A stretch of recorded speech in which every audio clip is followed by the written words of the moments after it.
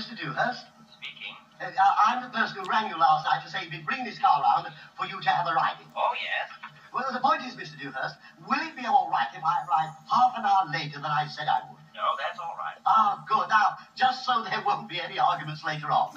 What time did I say? You said 11 o'clock. Oh, did I really? What a good job I rang, because I thought I said 10. No, you definitely said 11. Oh, then it means I'm earlier than I thought I was. Unless my watch has stopped, which it has.